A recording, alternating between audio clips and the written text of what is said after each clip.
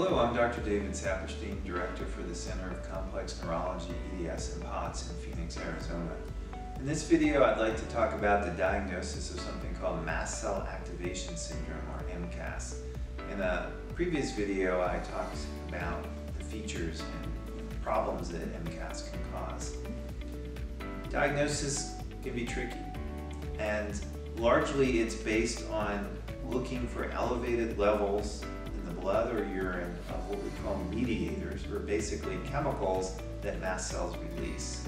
So if mast cells are activating more than they should, basically releasing these chemicals or mediators, then that would cause elevated levels in our system. And there's several that we look at. Most commonly, or traditionally, has been a chemical called tryptase. Also, we can look at histamine in the blood. There's a few other things we can look at in the blood. And then in the urine, we look at metabolites of histamine, something called N-methylhistidine. And we look at metabolites of prostaglandins. These can be very tricky to detect.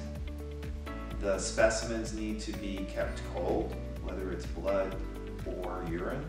They need to be processed just the right way, and unfortunately a lot of labs, even if we as clinicians send instructions, it doesn't always get done properly, which can affect the yield of the test. Medications can affect the yield. So interestingly, antihistamines or other medicines for MCAS don't typically affect the test results, but something called NSAIDs, or non-steroidal anti-inflammatories like Motrin and Afrin, or aspirin, or substances like that can affect especially their yield of the prostaglandins. So some of these tests can be done with a blood test.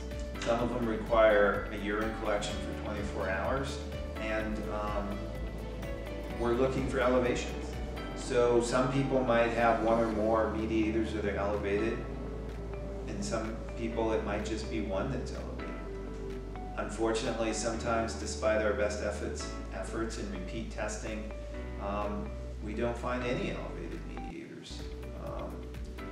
Another place where we can look for mast cells is in the gastrointestinal tract. There are a lot of mast cells there. And so very often people with MCAS have gastrointestinal symptoms, and they undergo what we call endoscopy, where a physician passes a scope into their stomach or intestines, and they'll usually take little biopsies when they do endoscopy. And those tissue specimens can be what we call stained in such a way that mast cells can be visible.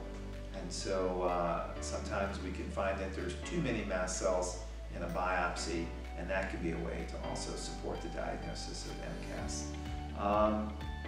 Sometimes we have to make the diagnosis clinically because the tests just aren't up to the task of making the diagnosis, and then we treat based on that. And I have a separate video on the management of mast cell activation syndrome. There's more that I'd like to share with you about the center, and that could be found in additional videos. Please go to our website and find links to other videos, or find ways to contact us to get more information.